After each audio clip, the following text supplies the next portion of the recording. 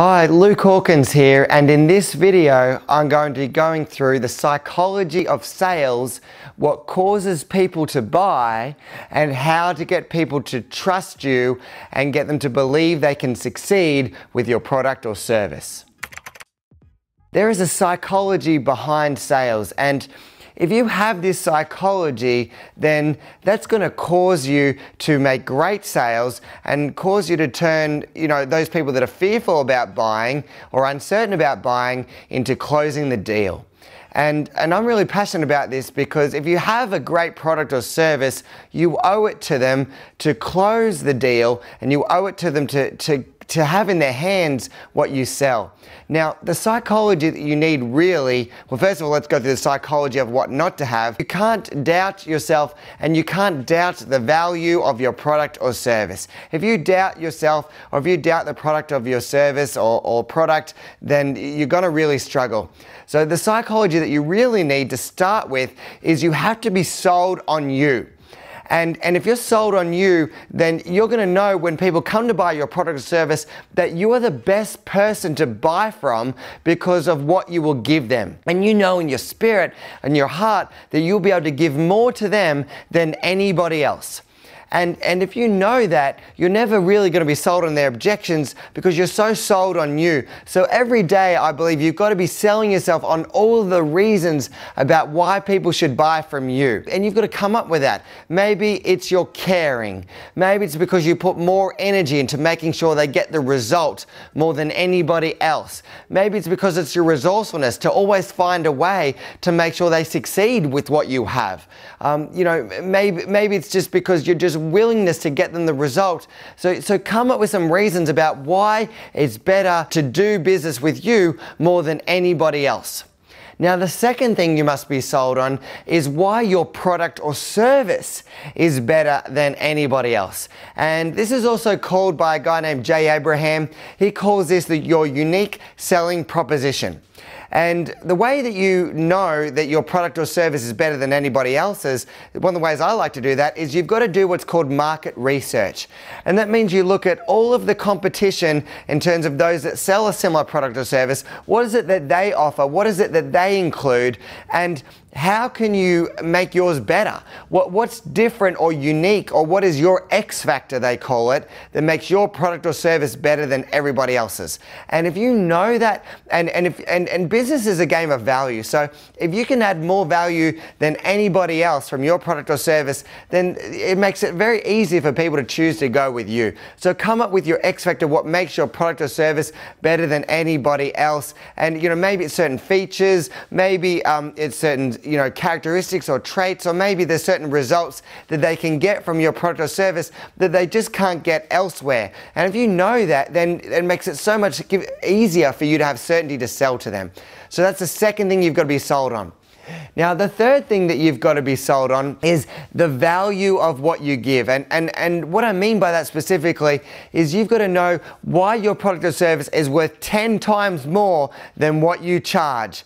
And if you know why it's worth 10 times more than what you charge, you're never going to be sold on the money objection or the time objection. All they want to think about it because it's so much more valuable, the solution. So one of the things that I asked myself when I was selling my stuff is, what is the worst negative consequences of them not buying what you have? The worst negative consequences. Maybe it will affect their health in a negative way. Maybe it will affect their family life. Maybe what will it cost them emotionally? What will it cost them financially? What will it cost them, in the results they don't get in their life? If you think of that, then you're going to be like, holy shit, they have to have this because it's just so much more valuable. So this is called stacking. You should just stack reasons about why your product or service is worth 10 times more than what you charge. Just stack that stack and just keep stacking reasons until you know in your soul and your heart, this is worth so much more than what I charge. So stack those reasons and then you know that everybody has to have what you've got. The second thing that's really important here is you've got to know what causes somebody to buy. Now, there was a study done by Gerald Holtman, and he was at the University of Harvard. And he said that 95% of your decision making is made in the subconscious mind. What does that mean? Well, people make their decisions based on emotion, and they justify it with logic. You have to be able to move people emotionally to buy what you have. And the way that I do that is that I just get people to feel what are the consequences if they don't have what I've got? What does it cost them in the past? And and think of what they're going to miss out on if they don't do this. All right, fear is a great motivator for people. It's a great motivator. And one thing that you should know is there's two types of motivation, right? There is what's called towards motivation, and there's what's called away from motivation. Now, what that means is people are motivated to move towards the things that they want, and they're also motivated to avoid experiencing what they don't want. Okay, so people would do way more to avoid someone stealing $100 than they will than to save $100. So you ask them certain questions about their motivation. If I was selling you a weight loss product, then maybe one of the reasons that you would buy that product is because you want to avoid the pain of being overweight. Right? Or maybe if I sold you business coaching, you want to avoid the pain of staying stuck in your business or not getting what you want. Or maybe, the reason of why you would buy business coaching or buy a network marketing product or a weight loss product, for example, or anything at all, is because you want the pleasure of achieving those results. Now, let me tell you this, 80% of people are away from motivated. So you're actually not going to get them to buy until you get them to see the consequences, the painful consequences, and actually feel that emotionally of what it's cost them in the past from not having what you've got and what it's going to cost them in the future. Now, Bruce Lipton knows this, that 90% of your behaviors are controlled by your unconscious mind. And so I have to get you to feel emotionally this cost. And if you can do that, you're going to cause people to buy. Now, the other thing that causes people to buy, and it's one core belief, and if you can get them to have this one core belief, then I know they have to buy. Now, before I get into what that core belief is, I want you to know that people really have to trust you. And they have to have trust in three things. They have to have trust in you as a person. They have to have trust in your company. And they have to have trust in your product or service. And if they have trust in those three things, then they're going to buy. Like, think of, when your mum or dad asks you to do something, if you trust them, you're going to do it. Those people that you trust, you're going to act on those things. So you've got to get trust in those three things. Now, the core belief that people must have to buy is this.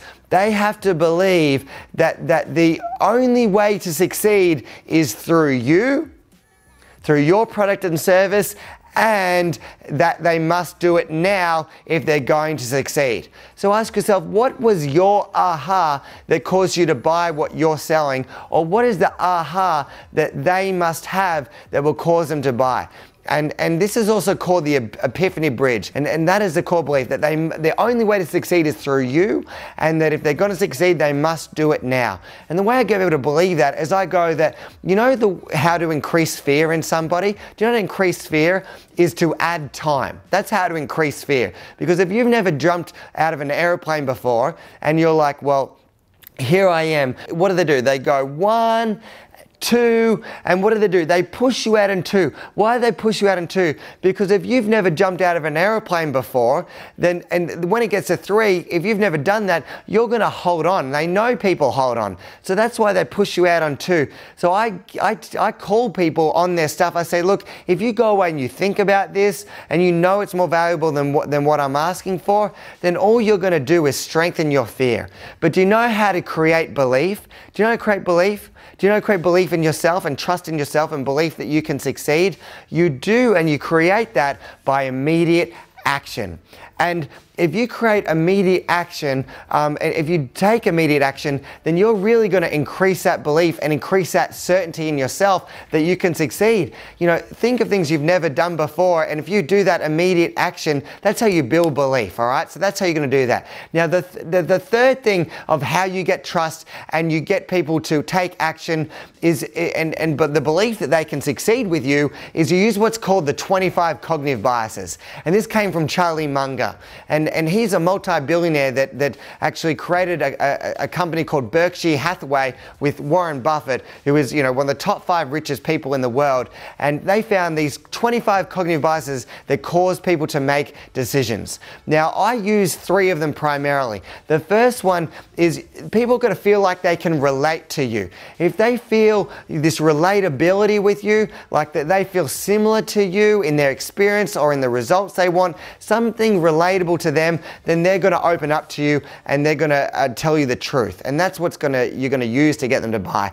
The second main cognitive bias that you want to use is what's called social proof. If you can share social proof stories about the success that people have had with your product or service, or even with the vehicle, or share success stories, even your own or anybody's, then that increases their certainty through the roof. The third cognitive bias is what's called the authority bias. If you can get yourself to position as an authority through saying these social proof stories, or saying, positioning yourself as credible or as an authority, just through the value that you give and what you know, then people are going to buy through knowing that as well. If someone goes to the doctor, if they see the doctor as an authority, they say you need this medication, they don't even question it. So you got to position yourself as an authority, which is coming up in a later video actually. That's how to get people to buy. Hope that really helps you. Just know at the end of the day that you are either going to be sold on their objections and sold on their limitations, or they're going to be sold on the truth of their own unlimitedness